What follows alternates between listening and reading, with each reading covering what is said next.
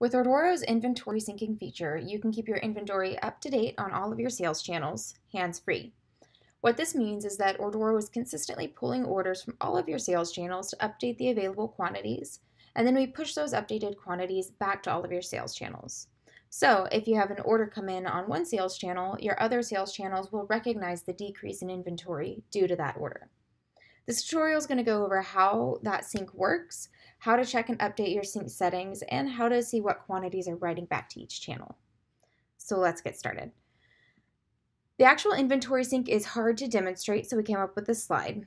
And basically what happens is you'll see right now we have a quantity of 10 available on both of our sales channel 1 and 2, and a 10 in Ordoro.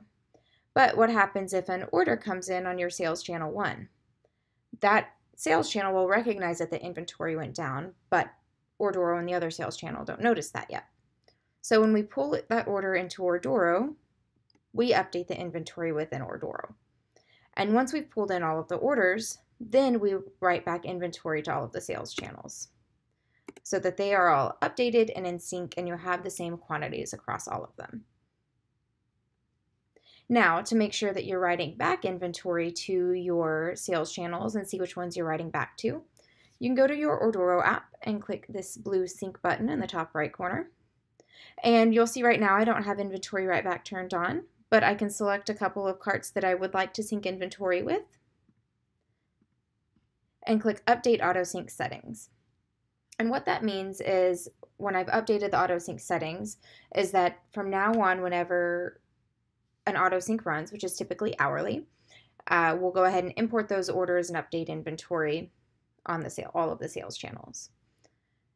So once we have that set, we can also go to a product section and see which sales channels a product is associated with, as well as what quantity it's writing back to that sales channel.